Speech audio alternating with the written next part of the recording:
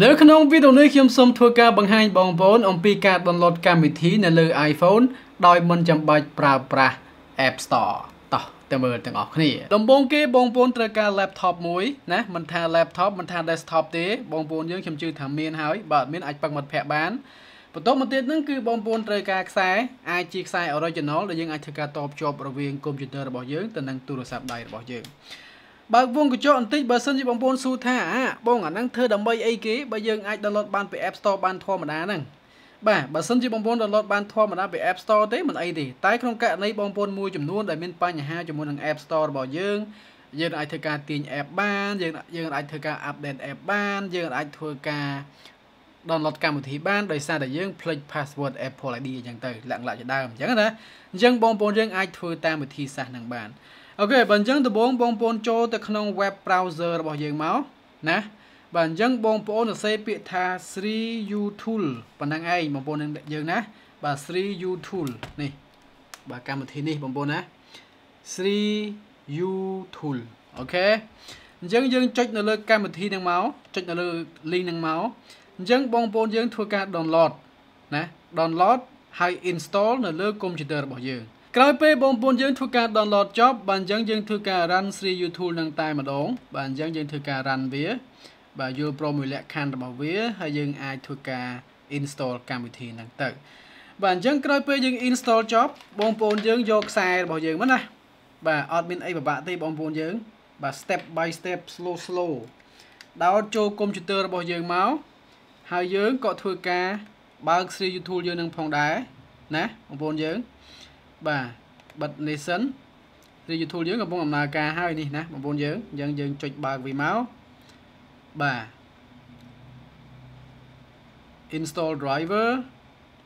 បាទអញ្ចឹងឥឡូវកំពុងធ្វើការ install driver បន្តិចបន្តួចដើម្បីធ្វើការឲ្យវាដំណើរការបានល្អមួយ complete អញ្ចឹងទៅយើង install ចប់ចុច OK មកបាទអញ្ចឹងចប់រឿងដល់ពេលដំណើរការរបស់យើងតែម្ដងដោយបងប្អូនយើងគ្រាន់តែដោតចូល Lightning port iPhone យើងមកណាបាទអញ្ចឹងដោតចូលមក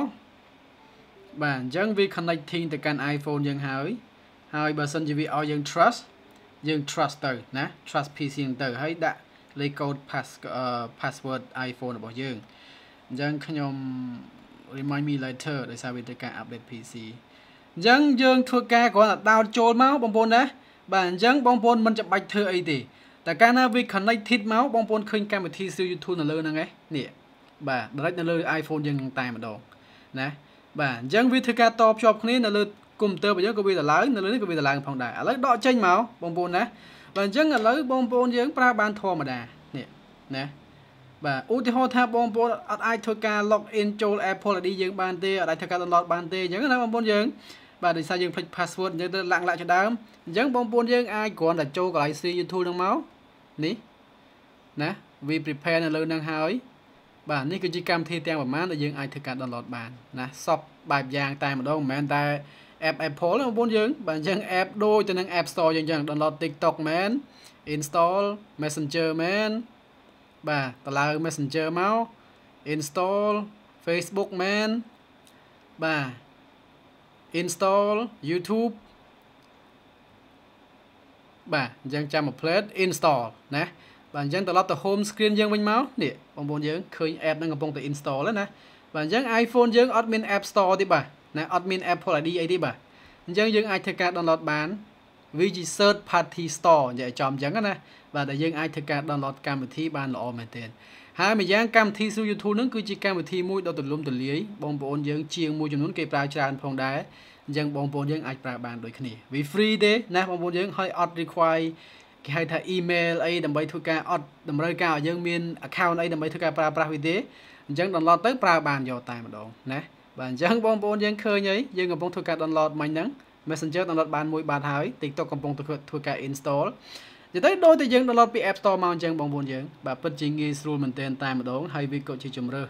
ដែលបងប្អូនយើងអាចធ្វើការជ្រើសរើសផងដែរណា download ចេញពី App Store ក៏បានពី 3u tool នេះក៏បានដែរនេះ Facebook ធម្មតា Facebook របស់យើងបងប្អូនយើង